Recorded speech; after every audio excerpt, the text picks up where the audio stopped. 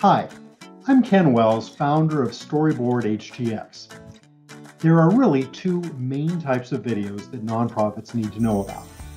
Ones that appeal to the heart and ones that appeal to the head. We're most familiar with videos that play on our heartstrings. They make an emotional connection, and hopefully we respond with a donation. Oh, that's a good puppy. But sometimes things are a little complex, and we need people to think about them. We call that an explainer video. Here are some examples. You just launched a new program. Our new Rabbit reading series teaches kids to read more quickly and with greater comprehension. Or you want people to understand a complex public policy issue. Maybe you want to explain something to the people you serve. The new bus schedules can be found online or posted at each stop.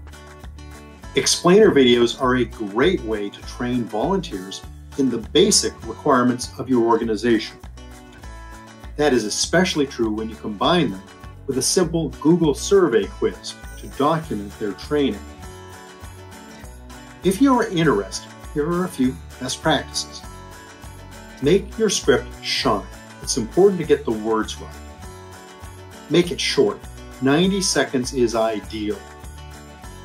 The narration should sound like you're talking to a friend. It's more important to be conversational than polished. Use words and pictures to illustrate the narration. The more you connect what people hear and what they see, the better they will understand. Finally, don't use jargon.